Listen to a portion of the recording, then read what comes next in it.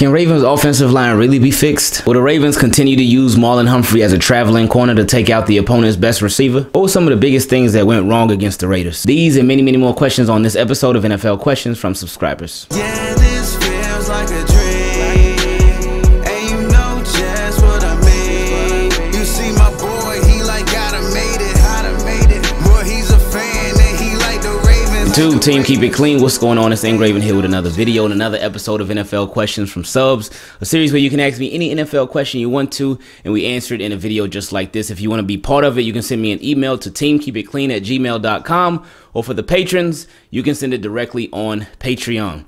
I appreciate y'all. Shout out to all the Team Keep It Clean patrons, but really shout out to everybody. Thank you so much, because everybody sent their question to the right place, and I was like, wow, this is crazy. I seriously couldn't believe it. Like, usually 99% of people send it to the right email, but 100% of everybody sent it to the correct place. So thank you for making the process so much smoother. It makes everything easier when you do that, so I love y'all. Team, keep it clean. We got some great questions, as we always do. I'm recording this on September 15th, so this is the very first episode of Question from Subscribers that comes after the loss to the Raiders. Ugh. And before the game against KC. Either way, I love y'all. Appreciate y'all. We got some good questions, as we always do. Let's do it. First question came from my guy, Harry H. And appreciate you being a patron, too. He said, thanks for everything you do, Ingraven. You really are like a therapist for us Ravens fans. I don't know. If I'm your therapist, then y'all in some bad shape. I appreciate it. He said that. My question is, after the loss to the Raiders, do you believe we have an offensive line problem? Yes. Yes. But that wasn't even his question. He said, do you think we have an offensive line problem that can be fixed, or will end up costing us even more games this season? It is tough, because Ravens are in a very tough situation. Now, one thing that we can all hope for and hope it just changes is that the offensive line just gels a little bit more, and they all just play better. With Ronnie Stanley, we can expect him to play better. We expected him to be a little bit rusty, not as rusty as he was on Monday night, but we expected him to be a little rough. We expected there to be growing pains with the offensive line. But if these guys can all get better, they can all gel better, they can all perform better, they can all use better technique. Shout out to my guy Cam Neal. But they have an opportunity to be a lot better than what we saw on Monday night against the Raiders. Now, remember, that was only one game, and hopefully that remains just one game and doesn't continue for the remaining 16 games. But we won't know till we know. Now, as far as is it a problem that can be fixed? Hopefully they can fix the problem from within, but they're limited on their options when it comes to fixing the problem from without. You got guys like Mitchell Schwartz, you got guys like Rick Wagner, you got free agent guys that are out there, and some people might say like, oh, well, there's a reason that they're out there as a free agent. That is not the case. I used to think that way myself, like, oh man, this person's a free agent for a reason because nobody wants them. They might be sorry. But in 2019, I was quickly reminded that couldn't be further from the truth. Because the Ravens, L.J. Fort and Josh Bynes, they were both free agents. They were both sitting out there and thinking like, oh, okay. And L.J. Fort was somebody who I didn't even know about. So I'm thinking like, oh, okay, they picked up those two underwhelming moves, but all right, let's see. And they both end up being huge for the Ravens. And now they're both back on the Ravens. We, of course, know L.J. Fort is unfortunately out for the year, but Josh Bynes is on the Ravens practice squad. So you never know how things could work out. Next question came from my guy, Lee P., who is also a patron. I appreciate it. He said, hey, bro, your reaction to the Averett pick was epic. Thanks for another great moment on Ingraven TV. Nah, man, that thing was just crazy, though, man. It was crazy that I knew we had a tiny chance that something happening. And when it actually happened, I was like, oh, we got to do this thing now. But it was just crazy enough that it actually happened. Too bad they couldn't capitalize. But he said, questions. Anthony Averett looks great so far, but why does Oweh wear that brace on his arm? Do you know if he's injured? Somebody else asked the same thing a couple weeks ago. I don't know. I haven't heard of any injury. He hasn't reported any injury. They haven't been known to be any injury with him. So I wouldn't even worry about it. I don't know what it's for, but yeah, I saw the little brace that he got up there. I wouldn't worry about it. And he said, should they consider Ely at right tackle due to Alejandro Villanueva's struggles? It's too early. It's too early. I know he looked bad. He looked really bad on Monday night. But it's one game. Let's see if this is a consistent thing first, because that's one thing. Whether things are good, whether things are bad, we got to look for consistency. We don't want to just pull the plug if things aren't going right after one shot. Some stuff takes time. Some people really got to get into a rhythm, really got to get into their groove in order to do better. So let's keep that in mind with Alejandro Villanueva and just really all the Ravens. And then because we got to think, let's put ourselves in their shoes. If we, like our first time driving, I know my first time driving, it wasn't that good, man. It was actually pretty nice, but overall, it wasn't that good. Could have been a lot better. And now my first time trying to parallel park, because I remember when I got my learner's license in Maryland, and parallel parking is a part of it. My first time trying to do that, big yikes. But what if the teacher, what if the driving teacher, the driving instructor, what if she only graded me on my first time trying to learn how to parallel park and never gave me another opportunity again? She was like, all right, man, all right, Ingraven, if you can't parallel park this time, then you're done. It's the same thing with Alejandro Villanueva. Yeah, it was tough watching that, but got to give him another chance. I mean, we ain't got no choice because Ravens are going to regardless. And he also said, Bowser was really quiet on Monday. Can you see his starting spot getting taken by Away or Dalen Hayes this season? Peace and blessings. Again, same thing applies to this. Same thing. It's one game. It's one game. Everybody's not going to be hot every single game. We got to give people opportunities. We got to give people a chance. So we got to just hold off on the rash decisions. That's what we got to think it through. It's going to take some time. It's a long season. Next question came from my boy John R., who is also a patron. Appreciate it. He said, with Chandler Jones, with Chandler Jones having contract issues with the Cardinals, should the Ravens try and trade for him? I know it's a long shot, but just like the Bucks, the cap is cap. You should have said the Chiefs, or you should have said the Saints too. But anyway, he said they can find a way to make it work. I believe that the defense's biggest problem is the pass rush, and we can definitely use him. Same thing. Same answer from the last question. Consistency. It's been one game. It's been one game. We've seen Justin Houston, who looked decent early on. He slowed down a bit to the end. But Adafe Away, he looked good. It's about patience. That was just one game against the Raiders. Let's see if the pass rush being a problem is consistent before we try to just, again, blow everything up or try to get this guy, that guy. I mean, Chandler Jones would be nice. You're going to come to the Ravens and get 5 sacks a game? Oh, hey, bring it on. But we just got to wait. And, I mean, Chandler Jones, I think right now, yeah, the cap is cap. They could find some ways to do some things, but they struggling for money right now. They had to do some restructuring of a few guys. So I don't think Chandler Jones will be in their plans. Next question came from my guy, Nick Brick. And shout out to you for being a patron. Appreciate it. He said, I'm asking this a bit late, and it may be answered by what we see on Monday night. Okay, so he asked it before the game. He said, but with Marcus Peters going down, do we finally see Marlowe become a traveling corner where he's locked on to the other teams, number one, like with other elite corners? We've seen him do this on and off, but I'm wondering if this is the season we see him take that next step, like a Stephon Gilmore or a Jalen Ramsey. And then the following day, he said he added this to it. He said, I felt like Marlowe should have been on Waller the whole time. I agree. A lot of teams are willing to live and die with their best player. Yes, and the Raiders surely did that. And I can live and die with Marlowe on the best receiver each week. Oh, man. So to answer your question, I mean, yeah, it did start to get answered last night. They had Marlon traveling, but not just traveling with Darren Waller. He was on Renfro. He was on Ruggs. He was on a little bit of everybody. And when he was on them, he took them out the game.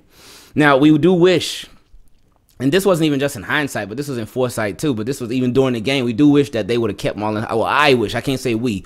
I personally wish they would have kept Marlon Humphrey on Darren Waller the whole game to just take him out of it, because they went to this guy, 19 or 21 times, some crazy high number like that. They kept throwing to Darren Waller. They force-fed Darren Waller. So, and he was obviously their best player. We all knew going into the game he was their best player. And Ravens still didn't find a way to take him out the game. And that was frustrating to watch. It was really frustrating. But anyway, I don't even want to get into that. But Marlon, I could definitely see him starting to travel a little bit.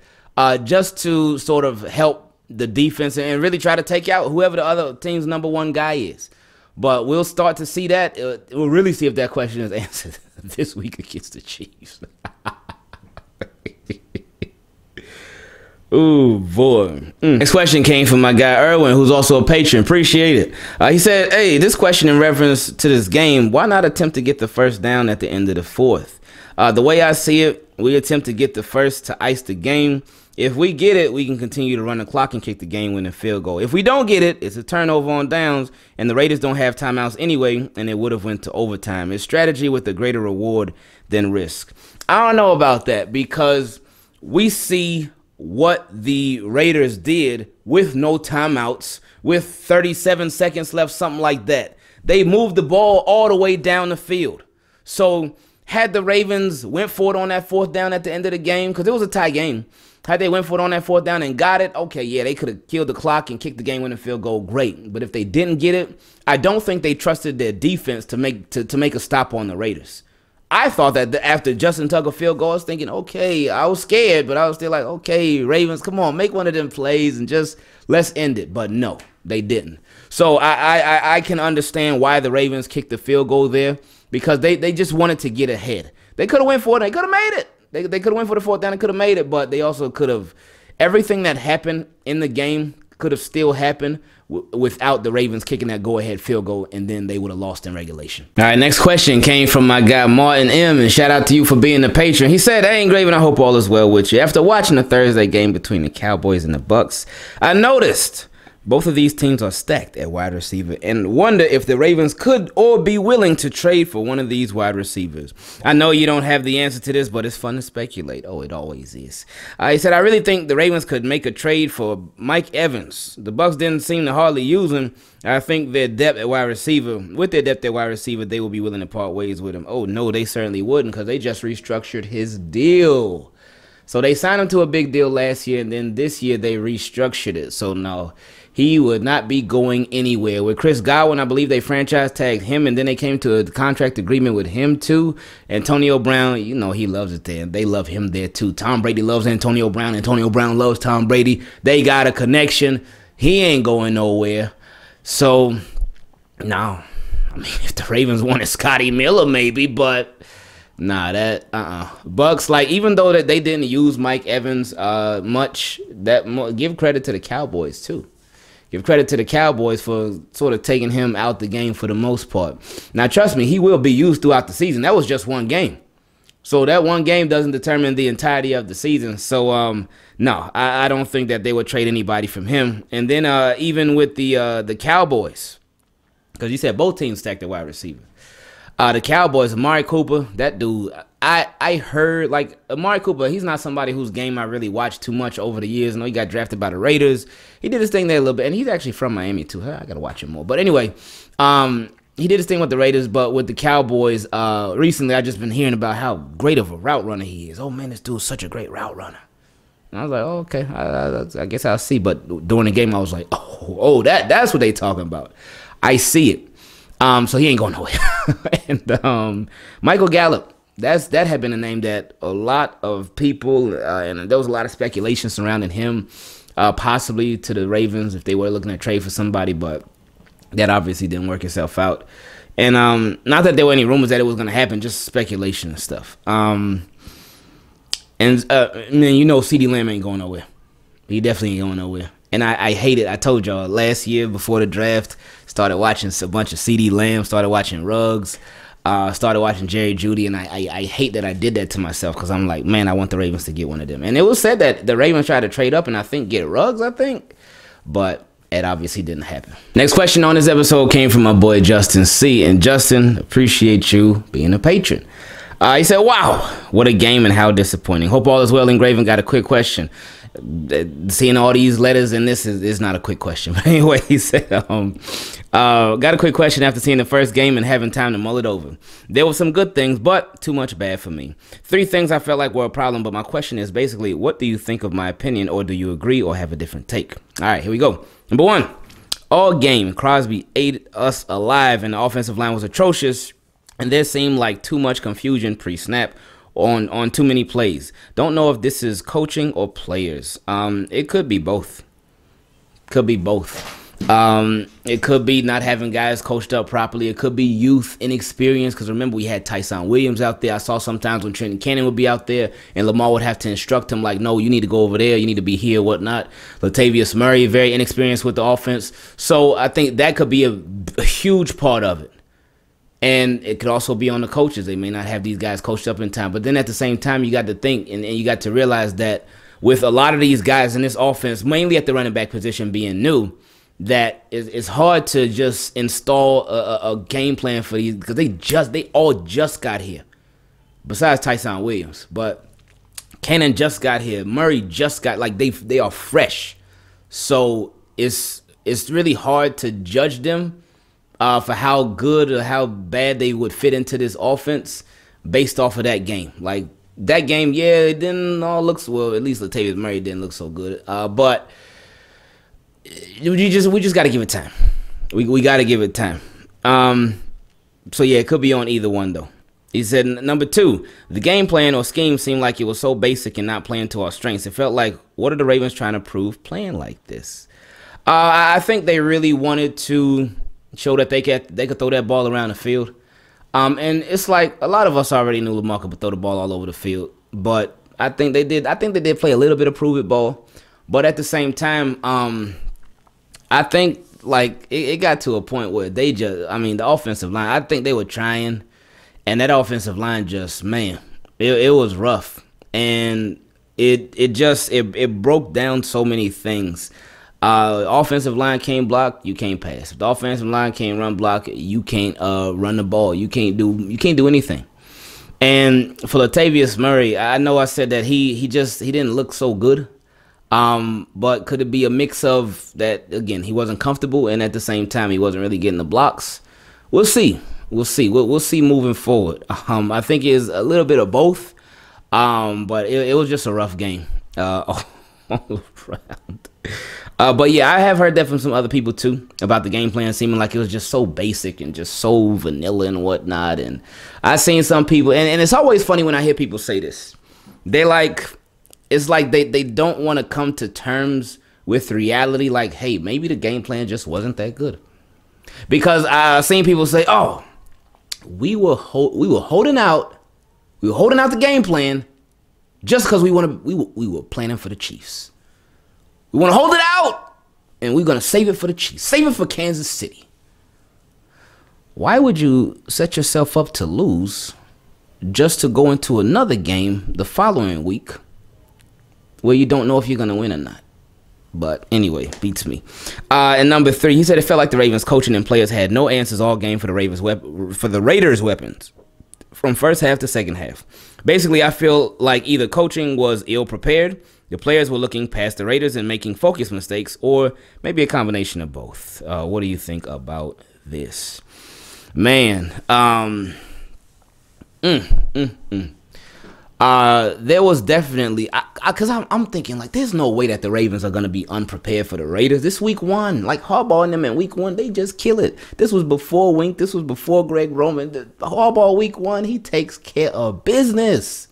No matter who the offensive, defensive coordinator, he always take care of business week 1. That's his thing. I think going into this, he was like 10-3 going into week 1 in week 1 games. I'm like, oh yeah, we straight. Nah. And they started off a bit slow, and I was thinking, okay, they just got to get in a little rhythm. They got to get in a little rhythm. And then they started off getting a little better, and they kept continuing. And it was like, okay, wait a minute. But I still didn't feel like Lamar was like all the way there yet. And I had said it during the stream too, like he's getting there, but he ain't all the way there yet. He never got all the way there. Never got an opportunity to get all the way there. Because, again, a quarterback can only do so much if the offensive line ain't doing nothing for him. Offensive line they gotta improve big time moving forward. And they will. Like, they got no choice but to. They can't be no worse than they were on Monday night. They can't be. They absolutely can't be.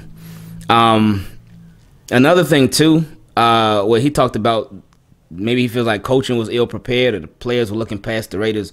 They still, it didn't seem as frequent as it had been in the past, but they still did it enough times to where they got to the line of scrimmage and the play clock is 5, 4, 3. It's going down. It's slow. So they got to get these plays in, man. So Lamar can put whoever he gonna put in motion. They can get everything set up. They can read the defense and whatnot. They got to get these plays in. So that's something that's important. But so moving forward, like you got to turn this thing around fast because You're going up against one of the NFL's best teams. Not just AFC, not just AFC. No. One of the NFL's best teams, one of the NFL's, if not the best quarterback in the NFL, and Patrick Mahomes and them Chiefs. So you better fix this thing and fix it fast. And the last question on this episode of questions from subscribers, well, I guess this was really questions from patrons, because he's a patron as well, came from my guy Jay Frank. He said, proud of you, bro. I remember them days years ago when getting 100 people in a live stream was a milestone. Now it's 10 times that amount easily. Keep working. Been a subscriber for about 5 years now, and it's dope seeing your progression. From those Mutt days to the YouTube Jeff Zrebic. Hey, man, I appreciate that a lot, man. Man, you about to make me cry, man. Like I always say, man, things just been crazy, man. Things just been crazy from the Madden stuff, the Madden videos back then, man. And just making the transition, because a lot of y'all probably don't know. I know there's some of y'all that do, but I started off on YouTube doing Madden videos. I would do Madden videos, and it was fun initially, but Madden was just something that I could not do it every day. And it made the experience, it started to make Madden feel like I was like forced to play it, forced to do it, and it just wasn't, I didn't like it anymore. So now I love playing Madden, but I play it offline, and when people be like, oh, you gonna stream it? I'll be like, no, I'm not streaming it, because I want to enjoy it. But because I wasn't doing that back then. But y'all know Ravens, we can talk Ravens all day, every day, man. Because we love Ravens. They take us through some highs, they take us through some lows and everything else, man. They stress us out, they got us going crazy, but we love them, and we love it. We love football, love talking football. It's a lot of fun, man. So I appreciate you just being there for the ride, man, and just going through everything with us. So thank you for that. I appreciate it. Now you said this question: even though Tyson isn't where he needs to be at pass protection, should we still stick with him as our #1 running back? I would love if they did it, because as a runner, and we just signed Devontae Freeman to the active roster as of the recording of this question, because I started this episode of Question from Subs on the 15th, but I'm recording this question on the 16th. So I still think they should. I still think they should, but I don't think they will, because of the pass protection, because he's not a veteran, because I don't think the Ravens are going to go young there. I just really don't. I don't. But we'll see. But anyway, he continued. He said, just like how we have Duvernay at punt return instead of the safe choice in pro. Oh, I love the way he's doing this question.